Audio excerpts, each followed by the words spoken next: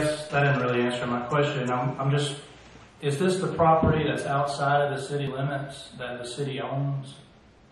Or is that a different property? Yes, 6751 Union Road is... There's not but one dump site out there on Union Road, I guess that's it? Correct. Okay. And I'm familiar with what we're talking about. I just wanted to clarify. Now, as it relates to allegation number 1, Mr. Tilman, do you have anything else you'd like to add? No, I think it's pretty clear. 2 council people were unaware of the property being stored there. The mayor gave permission for the property to be stored by a company that he is employed by, complete conflict of interest. The rest of my case.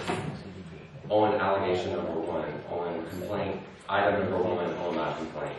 Thank you. Thank you. Mr. Bullard, can I have you speak from